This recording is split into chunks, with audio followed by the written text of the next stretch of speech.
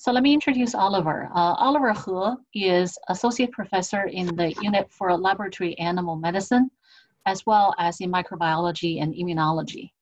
Oliver's research focuses on the development of ontology for vaccines, for host microbe interactions, and for the analysis of drug and vaccine adverse events. So his presentation today is titled The eXtensible Ontology Development, XOD, Principles and Tool Implementation to Support Ontology Interoperability and Data Reproducibility.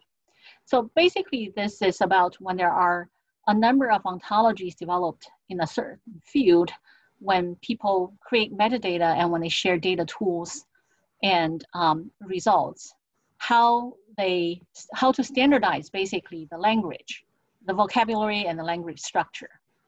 So the judges especially liked Oliver's work because the team aims to ease barriers so that more people are willing to put in the effort to make their ontologies more interoperable. All right, so Oliver, I'll let you share your screen and take away. Thank you, Jing, for your introduction. Can you see my screen? Not yet. Not yet, okay.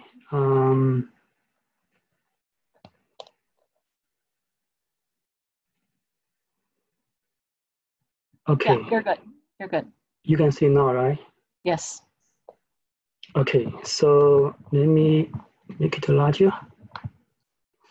Yeah, first of all, thank you, Jing and MIDAS giving me the opportunity to present my work. Yeah, so again, yeah, my work is about the ontology, interoperability, and using it to support data reproducibility. So I'm going to give some, first give some basic background. I want to quote Snyder-Brenner's saying first. We are drowning in a sea of data and thirsting for knowledge. Basically, the knowledge is a special kind of data which embodies awareness and understanding. And now if we look for the data, now we are in the era of bigger data. And the data basically has high value and it's heterogeneous. And it's generated in a very fast speed, and the data uncertainty is also an issue. So definitely we are facing a bigger challenge. So how can we really go from data to knowledge? How the work can be reproducible, and how can we now face the challenge? Okay, so I want to say ontology is a foundation of AI. So let's come with a question first. So let's have an AI question. So if I'm telling a robot, say I'm a human, and then I got a COVID-19, right? Can you give me any medication? Then the AI, the robot would say, oh, what do you mean, right? Or maybe the AI is much smarter than what you think. So for the AI to be smart, they should know what? They should know the meaning of the words, individual words. And then you put the words together, they should know what do you mean, right? And then they can rely on some background knowledge, they can give you an answer. So here we come to the ontology. So ontology belongs to an AI scope. So in AI, there's a domain called KR and R, or KR square. So it's knowledge representation and reasoning. So ontology is a major part, and it plays more and more important role. So ontology basically is there for more than 2,000 years, and in the ancient Greek philosophers, they think ontology is like studying the being, reality, like who we are, where we come from, right? And in the IT area, we now put the computer-interpretability as a domain, as a major criteria to classify ontology. So ontology relations, who we are, should be understood not only by humans, but also by computers. So that is a huge task, right? So let's say if we have some ontology like this, right? Like let's say come to the same robot question. So we say, okay, the COVID-19 induced by the virus SARS-CoV-2, and then occurs in human. The human is a mammal, and then this is a virus. And then we're in humans. Then you can see, okay, in some organs like the lung, right? And then the treatment can be the remdesivir, and which is a drug. So if the computer knows the structure, right? Then what they will do? They are going to become smarter, and they can be probably more appropriate to answer the questions we have earlier, right? They can answer the question better now. So the difference between taxonomy and ontology can be like traditionally, taxonomy is about the is-a association, right? Ontology can give more relations than is-a, so they are more kind of smarter. They are more intelligent. So this one also show how the stories among different semantic methods and time and money, right? So taxonomy is here, and then we have thesaurus dictionary and XML, like Jay gave a talk about metadata XML. So those things are within the scope, but definitely the higher level will be ontology and all. Also, they are more advanced. We may meet the time and the money issue. Then the question becomes, how can we develop strategies and tools to reduce the time and money to keep the advantages of ontology and make it more useful to the next level? So I will tell a story about the Tower of Babel. So basically, that's a Bible story, right? So it explains why the world's people speak different languages, because God doesn't want people build up the tower. But anyway, we do want to build up an ontology that can be understood by not only people, but in this case, more importantly, by AI, by computers. So the ontology basically is the terms plus relations. The relations we call the semantic relation. So if we're looking for Tim Berners-Lee, right, the inventor of the internet, he will say, okay, the semantic web is a form, it's an extended form of web, right? So the information is given well-defined meaning, and the ontology is a key to the well-defined meaning. So it's the next level of AI. Currently, we have hundreds of ontologies, if I don't say thousands. Good quality, yeah, we have more than 100 ontologies available, like gene ontology, which was published 2000 and now has been cited more than 50,000 times in terms of peer-reviewed journal articles. And then HPO, human phenotype ontology, it has been cited hundreds of thousands of times. And then Buffalo is a basic formal ontology. And now its top level ontology is now actually approved by ISO as a global standard. So now we have tons of ontologies. We have to make sure all the ontologies don't become their own silos, right? We have to integrate them together to make sure they work together. So give one example is like if, let's say, we want to build up, like Boeing want to build up an airplane. You can buy pieces from different parts, right? Different factories. But in the end, to build an airplane, you have to put all the pieces together. So if you want to build a new ontology, basically it's more like building an airplane. You don't want to start from scratch, right? You want to go from different ontologies, get pieces, and then you assemble them together, make sure the airplane can fly. So I'm going to give you many examples later. So basically, in the field of data, we have a data in fairness, right? Data fairness means the data should be findable, accessible, interoperable, and reusable. So the major thing I think is the interoperability. So if all data are interoperable, then they are easily to be findable, right? Accessible and reusable.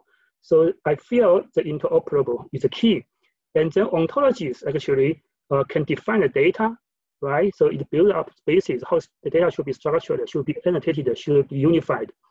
And then the ontology should be also interoperable. So interoperable ontologies are key to the data fairness.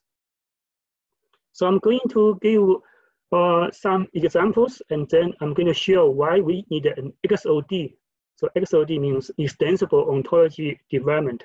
We need these kind of principles to support the ontology interoperability and eventually leading to data fairness. There are 4 principles we put together. Initially we put 6, and then like the reviewers gave us some comments, and we reduced it to 4. So we have ontology term reuse, ontology semantic alignment, and then ontology design patterns from term generation and editing, and then community effort.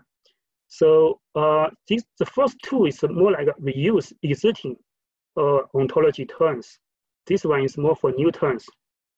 The 3 one, number 3 is for new term. So I'm going to give some examples to show why those things are important. So let's come to this example. Right?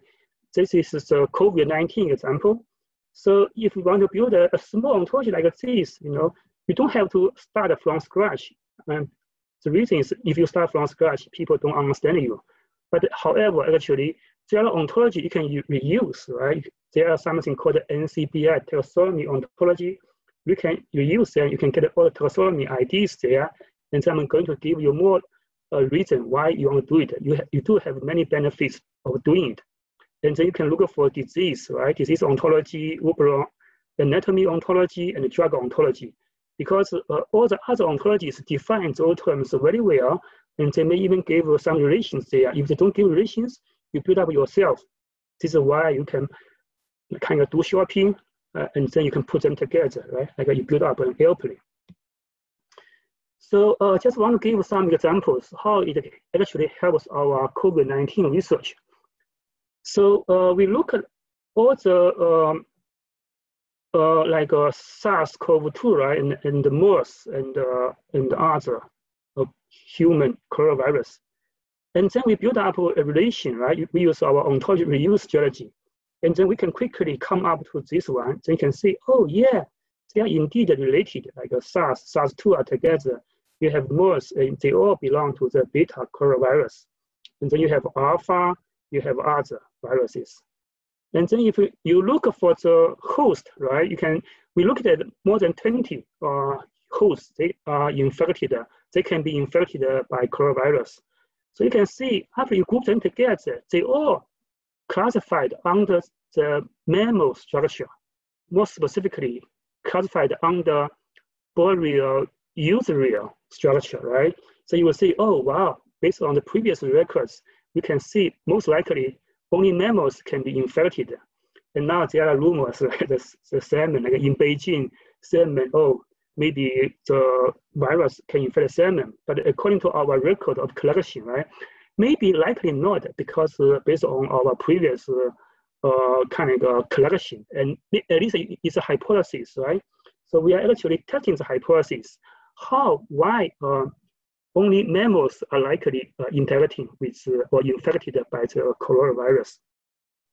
So basically, we're just looking for the data and reuse and reanalyze the information. You can get a lot of outcome. So it's not only like literal those terms, but also the background. Another example is like now if you're looking for the drugs, right? You have a lot of more than 100 drugs. So if you put them together, it's more like a table. It's like a Excel table or a table in paper. But you cannot go that far, right? You probably manually put some sense there. But if you put them into ontology structure quickly, you can find a lot of good ideas. You can find some drugs that can classify it under some structure. They can have roles, and then you can do some query, right? Say, oh, tell me all the drugs they have role of anti-malaria, and it gives you a list of drugs, right? So it's again looking for all the background, all the information, reproducible information, and then put them together. So here I talked to you about how ontology reuse and alignment can be important, right? So we are also now developing some ontology. We call it CIDO. So it's the coronavirus infectious disease ontology. So this one we started in the end of January, but actually it's getting very famous now. A lot of people are joining us and working with us. And the previous example just kind of some screenshots of our work. And we also just published a paper in Scientific Data. It's a Nature branch journal. It's a comment paper, but to illustrate how the work can be potentially useful. But again, we are basically using the reuse and alignment strategy and using the community-based strategy. And then if we find any terms that exist in existing ontology, right, we generate our own. But when you generate your own terms, you want to use something called ontology design patterns, because we can find some patterns, we can put them in. So that is more like some basic idea of how to develop XOD and apply XOD for ontology development. And we use some kind of pipeline. You can use like reuse by reuse terms and align them, and then you can add new terms if the terms you cannot find from other resources. We also develop tools like our lab developed something called OntAnimal tools, like OntoForest, they are used based on different criteria, So something look like easy, but often you feel like it can be difficult, if you want to do just copy paste, it takes a lot of time. But if you use our tools, it can be easy. So these tools, our tools, actually they are quite easy. If you know background about ontology, you can easily catch up and use it. But there are also some tools you don't need a web, like this is web tools, like a robot is command line tools, Java, you can easily use it, if you want. So I just want to give one example due to the time limitation. Just want to give one example how the tools can be used. So this A is more like the website. So let's say if we want to get a human, mouse, and rat, let's assume they are all important for coronavirus study, right? The human is infected with the virus, and mouse and rat, they can be used as animal models. So you want to get these things into your ontology. How you want to do it, right? Actually, we are customized for users to have different options, right? You can have, okay, I have the 3 species all under eukaryota, so all eukaryotic organisms. Or you want to say, I do want to find some relations among them, like the rat and the mouse, they are belonging to the murreling, like a genus, right? And with the humans, they all belongs to a higher level. Or you want to say, oh, I don't want not only this, I want all the hierarchies. So you can go many, right? Like a lot of hierarchies here. So it can be 30, 40 hierarchies. Depending on different people's needs, you can get different stories. But again, you get a lot. You just look for the web interface. It's very simple. You just give 3 lines, and then you tell some basic ideas how you want to do it. We give you results. So it's very easy to use. So yeah, I will not talk about other tools. That one just give you a flavor how the tools can be useful. And then why we say it's a community effort, because indeed, before there were hundreds of ontologies, then they don't have some kind of co-organization, a lot of conflicts and non-interoperability issues. So then there were organization, it's a user just developing the organization by themselves, and I'm a part of it. I'm happy to be part of it. It's called OBO Foundry. So it's Open Biomedical and Biological Ontology Foundry. So, and we applied, for CIDO, the coronavirus infectious disease ontology, and luckily they approved our application. So CIDO is one OBO ontology. And we also have a basic formal ontology, as I mentioned, it's now just last month approved to be an ISO top level ontology. So fortunately, most of OBO ontologies aligned with the top level. So now we have a unified way to work together. And then it goes beyond biomedical, and now we have industrial ontology foundry, IFO. So yeah, it's a lot of work going on, but people realize, yeah, it should be community effort. And then I will give another example. It's about precision medicine. So in biomedical data, we have clinical finding, we have basic studies, and often we don't collect it together. So we don't know how the mechanisms and how we develop drugs or vaccines, because it's hard to put the data together.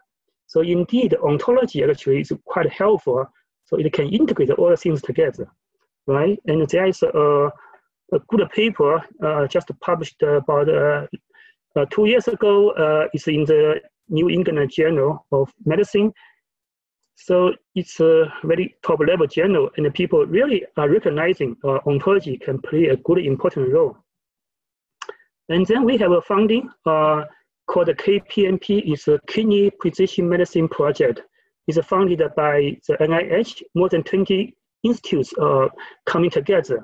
So we want to build up a kidney tissue atlas, which will link the phenotypes, cell molecules, pathways, patterns all together to make sure we can better understand human diseases, including the acute and chronic kidney diseases, and then trying to develop methods to control those diseases. So we just have a paper just accepted by Nature Review Nephrology. We introduce our framework and how ontologies can support the KPMP project. In our story, we basically focus on developing two ontologies. One is KTOR, is a kidney tissue atlas ontology. One is OPMI, focusing on precision medicine in general. Yeah, well, this is probably given the matter of time. Let me just check the time quickly. Yeah, basically you want to link all the things together. And then it basically put the pathology, molecule, and clinical together. Well, this one I want to see, we can basically use our strategy to model one simple example, but then, as you know, once you model a simple example, you have all the background together linked to you, and then you can use the same idea to model more and more examples. And here is another one, is the current method and ontology method, and now our precision method link the clinical molecular pathology all together. And also I want to see our XOD go beyond biomedical. So like currently we are working with Robert Hampshire and many people, and now developing a project called the Transportation System Ontology. It's really supporting transportation, like Uber, they like to join us, right? And this TSO also use Buffalo and use our XOD strategies. And yeah, don't have time, but definitely many usages, including metadata, like Stanford, Mark Musen's lab developed a tool called CEDA.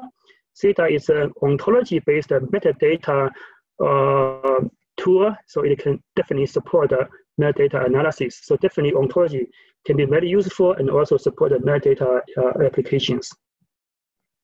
So here I want to say, yeah, we are a community effort. We are developing a lot of things as a community, not only Oval Foundry, but also we have many users in Michigan. And we welcome everyone to pay attention to the ontology and how interoperability can be important, and we can work together as a team, and we have tools to support the effort. That's it. Thank you.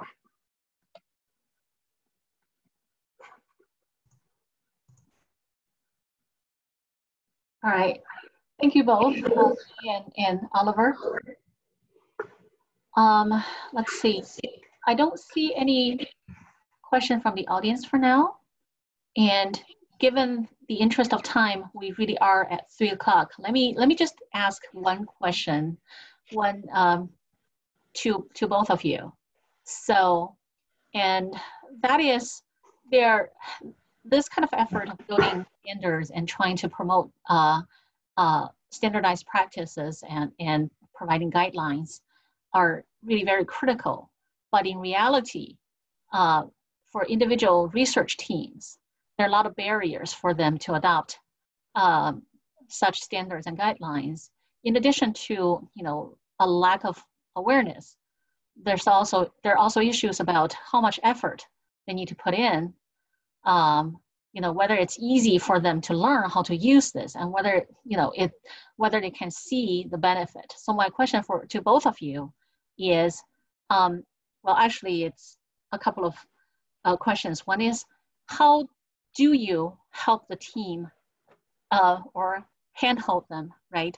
So they can actually make it so make it as easy as possible for them to adopt your tools, right? And second is, how do you demonstrate the benefits to their research by using the guidelines and the standards? And ultimately, though, whose responsibility is it, right, to promote these guidelines, right? It shouldn't be individuals who actually developed these guidelines. It might be some, larger entities. So. Yeah, I don't know. Maybe I can. I can answer first, and then maybe Jay can add your case. So for ontology development, actually, we don't have first of all, it's community effort. But second of all, you don't have to think, oh, it's just too much for me. I remember like more than 10 years ago, like 13 years ago, I went to Cold Spring Harbor, and the gene ontology is so many. It's most famous ontology, and the developer, the Michael from the Cambridge University, and he gave us 10 methods to develop good ontology. And then he said, the first one is built up from a small team. Actually, you don't want to have a team more than 10 people. A few people is enough, because if you have more people, it's so difficult to get an agreement, right? So just small team develop ontology, and then you give some samples demonstration, and then eventually you bring up the whole community. You do want to make sure your work is getting to the level of community level. So you want to see if there are any existing ontologies there. If there are, you try to reuse them. If there's none, right, you generate your own. But you generate your own, you're trying to reuse others and focus your own demand. So it's definitely doable for all people, and often it's hard for people to have all the technologies. Then you go to some simple tools like our tools, then it's very simple. You don't even need to have a programming skill. You can start from there. So yeah, I'll stop here. All right, we're already a few minutes past, so I'm not seeing any questions from the audience. So I would say let's just end here. Thank you very much for both of you for the wonderful presentation and the wonderful work.